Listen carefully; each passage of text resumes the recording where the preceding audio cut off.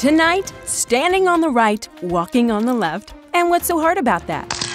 But first, an update on DC Water's Clean Rivers project with our eye in the sky, Rainy Dropsworth.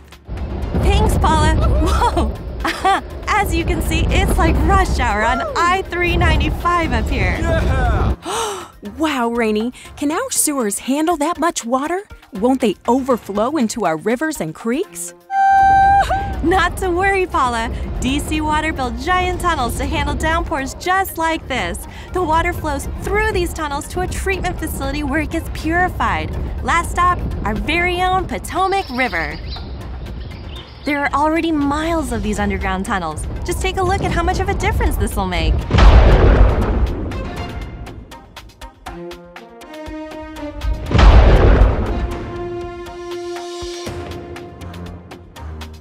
Amazing! Now that's what I call a rain check. Thanks, Rainy. Now for our next report. Oh, actually, Paula, that's not the whole story. Oh, you mean there's more? Buckets full. Let me give you the scoop on some new technology that's really making a splash. Let's hit the streets. I think you mean hit this roof. Brace yourself, everyone.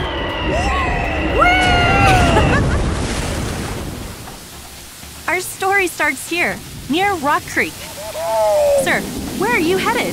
Same place you're going. Look out below! Woohoo! Soft landing. Wow, look at this place. This is what experts are calling green infrastructure. It's beautiful. Brand new techniques to help drain the rain. For example, rather than all rainwater running into the sewer, we can redirect it so it flows away from the house.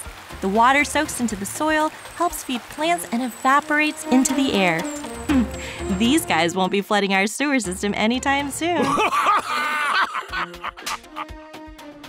These new curb extensions are also helping to curb the flow of water.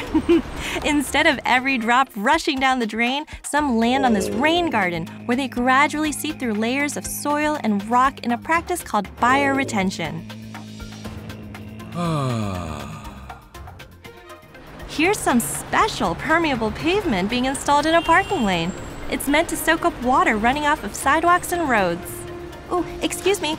Sir, any reaction to the new permeable pavement? You know what? I dig life in the slow lane. Hey, am I on television? As you can see, Paula, the Clean Rivers Project is getting creative when it comes to restoring our rivers and protecting our district. Is that on? Is it on? For the next chapter of the project, DC Water has pledged to build and maintain green infrastructure in hundreds of locations in the district. This means cleaner rivers, more green space, better air quality, and more local green jobs. Great stuff, Rainy. Is there anything our viewers at home can do to help clean up our rivers? There sure is, Paula. Just head over to DC Water's website for tons of info on how to lend a hand. That's all from the weather team. Rainy Dropsworth for DC News, signing off. Thanks, Rainy. Hey, stay wet out there.